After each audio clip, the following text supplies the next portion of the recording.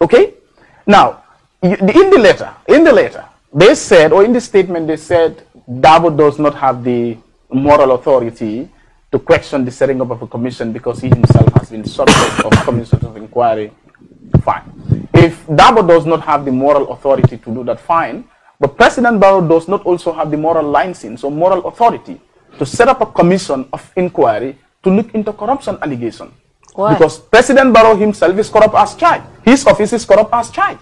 The National Audit Office report is out there, revealing everything about how the office of the president is dubiously involved in negotiating that contract when the Ministry of Justice itself advised the government about going into that contract. And that is why I said, if Dawda Jallow as Minister of Justice is a man of principles, if he has principles, if he doesn't have principles, I have no problem. But if really he has principles, he should have resigned. Because his position is not tenable. You cannot be the legal advisor to the government, the principal legal advisor to the government. Advise the government on legal matters and they disregard it, yet you continue. You're not a man of principle. So what is happening is a very unfortunate.